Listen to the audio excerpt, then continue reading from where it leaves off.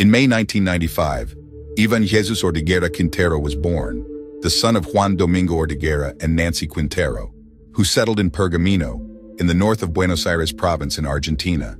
The family had 5 children: Lucia, Bruno, Franco, Martina, and Delfina.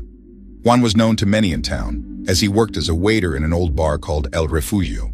Little Ivan was always called Pipo by those close to him, following the ingrained tradition of nicknames in Argentina. He was known to be an outgoing and fun-loving guy. From the age of 14, he was friends with a girl named Tamara Nunez. As teenagers usually do at this age, they corresponded in social networks. Ivan easily found a common language with peers and had a great sense of humor, which made him a leader in the company of buddies. In addition, he was full of dreams, and one of his desires was to become a professional soccer player. He played in the soccer team of a provincial club and, according to those close to him, had an excellent aptitude for the sport. Around the beginning of 2011, the friendship between 16-year-old Ivan and his 14-year-old acquaintance began to turn into an affair. Tamara was the daughter of Norberto Fabio Nunez and Maria de Los Angeles Nunez. Her father worked in a security company, while her mother's place of employment is unknown. However, the couple's marriage broke up after a while. Together to alienate the father from his daughter, as often happens, the separation from his wife contributed to the strengthening of Norberto's influence over Tamara. Ivan was deeply in love with his chosen one. The girl answered him with the same pure and full feeling.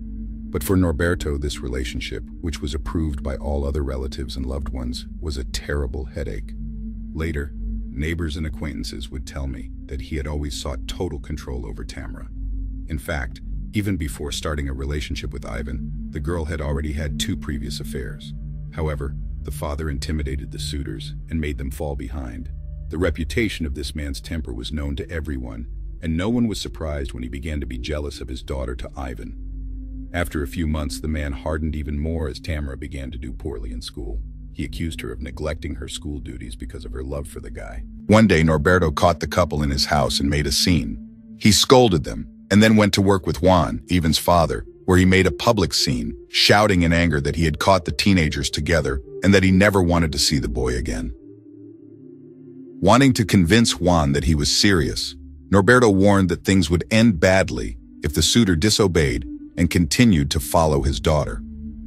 Ivan and Tamara, being only teenagers, did not realize the risks and did not understand all the danger hanging over them. Determined to live the life they wanted, the couple ignored the man's threats. Coming to work with Juan a second time, Norberto was even more specific, threatening to throw Ivan out of the window if he caught him with Tamara. Nevertheless, neither the warnings nor the man's fierce anger proved strong enough to resist the couple's desire to fall in love. The young wanted to celebrate the anniversary of the relationship, but this anniversary never came.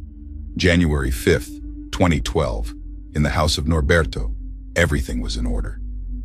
That evening, in addition to the head of the family in his own room, slept his sister-in-law, Evangelina Mabel Sotelo, sister of his ex-wife. In Tamara's room, besides the girl herself, was also her cousin Lucesia Nunez. It is believed that at some point in the middle of the night, Tamara brought Ivan into the house, who went to sleep next to her. At 8 a.m. on January 6th, Norberto woke up and, barely seeing the young man in his apartment, erupted in rage. He began insulting and beating the boy, hitting him with his hands and feet. Meanwhile, Tamara tried to protect Ivan by yelling at her father to stop. Evangeline, having woken up, also tried to calm down the rampaging man. Realizing that nothing was working, she asked Tamara to call her mother immediately. After speaking with her daughter, Maria immediately arrived, accompanied by her brother, Nestor Eduardo Nunez. However, their appearance did not calm Norberto. On the contrary, he pounced on Maria and Evangeline. This continued for about an hour and a half until the man went back to beating the young man with threats and insults, shouting at him that if he did not throw himself out the window, help would not be slow to arrive. The loud screams caused Milagros del Rosario Ruiz Presa, a neighbor who lived in an apartment located on the top floor, to wake up. In fear, she woke up her grandmother, Norma Maria Conti, and father Carlos Alberto Ruiz. Norma went out into the hallway to see where the noise was coming from, and realized that the family fight was taking place in the apartment below on the 7th floor. Amidst the general noise, she could make out Tamara's desperate pleas to her father to stop the beating. In the boy's lack of response, Norberto struck him at least 2 blows with his fist. One resulted in a fractured nasal septum, and the other in a fractured lower jaw. The teenager lost consciousness. Taking advantage of this situation, the man picked him up, put him against the window of the room, and pushed him down.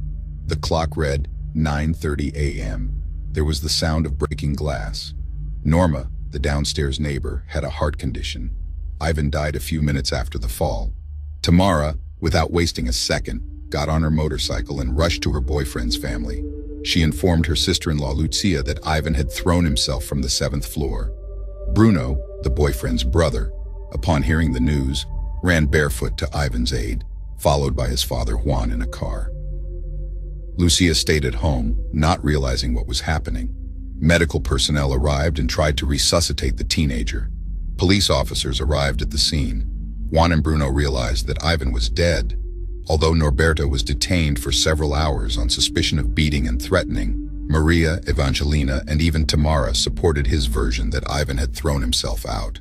Thanks to this, the man was released.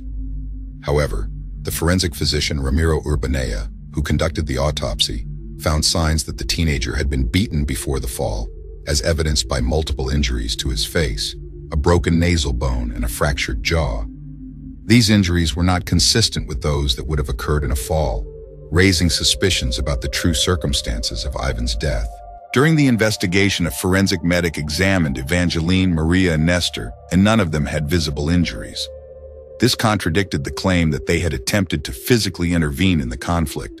With the hypothesis that Ivan had attempted suicide rejected, investigators began to consider the possibility that he wanted to escape and accidentally fell out of a window.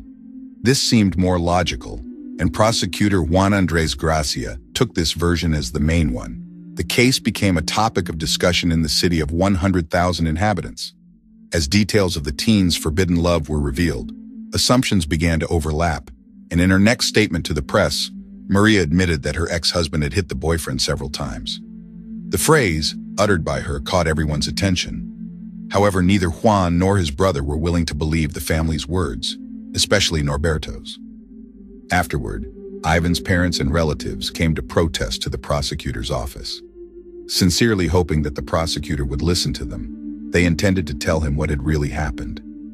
They were sure that the young man had been beaten and brutally murdered, but this was not enough for the sadists, and they also threw him out of a 7th-floor window. The mother of the teenager realized that now, their fate depends on the decision of the prosecutor. Juan put all his soul into his speech at the debate and pleaded for justice. The situation was on the brink, and a couple of days later, on January 8, 2012, the neighbors showed up at the police station determined to tell everything they knew. At first, they chose to conceal their identities, but in fact, they presented a different version than Norberto's. The prosecutor, Juan Andrés, paid attention to what they said and demanded the arrest of the alleged perpetrator. He also changed the criminal complaint to second-degree murder. Once behind bars, Norberto remained silent and did not confess what he had done. Then the family and friends of the deceased decided to unite to keep the case alive. Pablo, the lawyer for Ortiga's family, told some media outlets that the correct legal qualification is a triple homicide, kidnapping a minor and then murder with special intent. In his opinion, all the adults present in the house agreed to be united in convincing the investigation as if Ivan had thrown himself out of the window.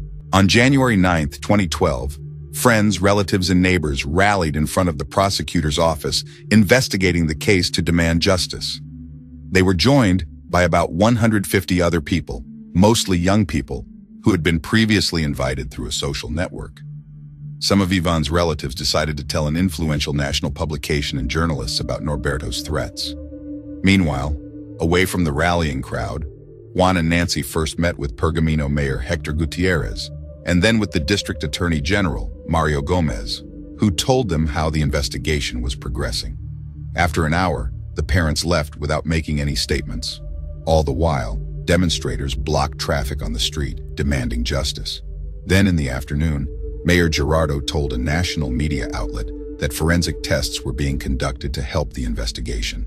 Although he did not give any details, he added that the prosecutor already had a definite version of events, to which new evidence had been added.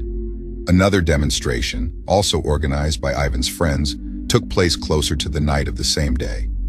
By then, the second prosecutor in the case, Nelson Mastorchio, together with his lawyer, had already demanded the maximum penalty for Norberto. In the course of the investigation, not too pleasant rumors coming from various witnesses began to gain strength about the existence of a relationship between father and daughter beyond the natural. Therefore, the juvenile counselor, Andrea Abda, filed a case against Norberto to find out if he had sexually abused Tamara. The case was handed over to prosecutor Karina Polica. Psychological examinations conducted on the man showed that he had a special, even painful jealousy towards his daughter. Several years have passed since that time, during which time the prime suspect remained in custody at prison number 13 in Junin. The trial began on February 17, 2014, at the Criminal District Court in Pergamino. It was presided over by judges Guillermo Burrone, Miguel Angel Gaspari, and Danilo Cuestas. Norberto appeared in the courtroom under escort and in handcuffs. At the first hearing, Norma's neighbors, Milagros and Carlos, testified convincingly about what they had heard and seen that morning. They saw with their own eyes that Ivan was unconscious and made no attempt to grab onto anything when his father-in-law tried to throw him out of the window. Neighbors described that the teenager's head was thrown back and his eyes were closed. Ivan's parents recounted repeated threats from Norberto. According to them, their son was a good guy who valued life, and he would never have thrown himself out of the window of his own free will. Nevertheless, defense attorney Nestor Lieber Alvarez insisted that Ivan committed suicide, although he emphasized that he may not have originally had the intention to do so. He said it was worth waiting for the defendant's family to testify because they were eyewitnesses to the details of what happened. Finally, Sergeants Diego Pablo and Jorge, who served in the Buenos Aires Forensic Police Service and took responsibility for the sequence of events, testified. They noted that it appeared to be a homicide and described how the crime scene examination took place the morning after the tragedy, in which all three judges, Prosecutor Nelson, Pablo's attorney, and the defendant's representative were to participate. Citing that they did nothing to prevent the tragedy, the defense also asked that Maria, Evangeline, and Nelson be investigated. This day proved particularly difficult for Juan and Nancy, Ivan's parents. During the inspection of the house where Norberto and his daughter Tamara lived, police officers went up to the 8th floor, among others, to Milagros, Norma, and Carlos to verify their statements. Norberto also had to be present during these actions, closely guarded by the criminal enforcement officers and members of the regional police headquarters and the 1st Police Department. For the operation, the accused had to wear a bulletproof vest in case of suicide.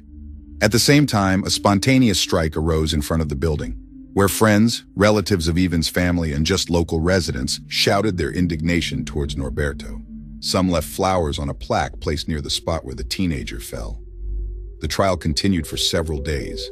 The new hearings featured witnesses offered by the defense, as well as 4 people who were in the apartment when the events occurred. Even Tamara had to appear in court for the first time, but her testimony was contradictory. Finally, on March 14, 2014, came the day of the reading of the verdict. Contact with the accused was established by video link. Norberto Fabian Núñez was found guilty of premeditated murder, with special consideration of the nature of the crime against the life of 16-year-old teenager, Ivan Jesus. After hearing the hard facts, Norberto said the situation got out of hand when he caught the teen sleeping with his daughter. Norberto was eventually sentenced to jail time. Between endless hugs and tears of satisfaction, Juan and Nancy, as well as Ivan's family and friends, recognized that their wound would never heal and the pain of loss would never subside. When reporters spoke to Juan, he acted confident and calm. The man never stopped thinking about his dead son, but now, for the first time in many years, he seemed to see Ivan's bright smile. It was a smile of gratitude to the judges and prosecutor for the investigation and fair verdict. Nancy also expressed satisfaction with the verdict of the judges. She noted that she felt the absence of her son on a daily basis, but realized that from now on she could and must continue to fight on behalf of her other children. Prosecutor Nelson, for his part, took the opportunity to say a heartfelt thank you to the judge, characterizing his work as excellent. Although Norberto's defense later decided to appeal the verdict, in November 2016, the Supreme Court of the province of Buenos Aires put an end to their hopes, rejecting the appeal and affirming the original verdict. 10 years after the event, Lucia memorialized her brother with a touching message on her personal social media page. She confessed her selfish desire to bring Ivan back, even though she knew he had died and would never come again. However, coming to terms with her loss, given that he left under such terrible circumstances, was an incredibly difficult challenge for her. Later, speaking to a national news station, Lucia said that the hardest part of the trial was the fact that neither the convict nor his family apologized, and only the memorial wall was a tribute to young Ivan, whose life was tragically cut short by a failed father-in-law.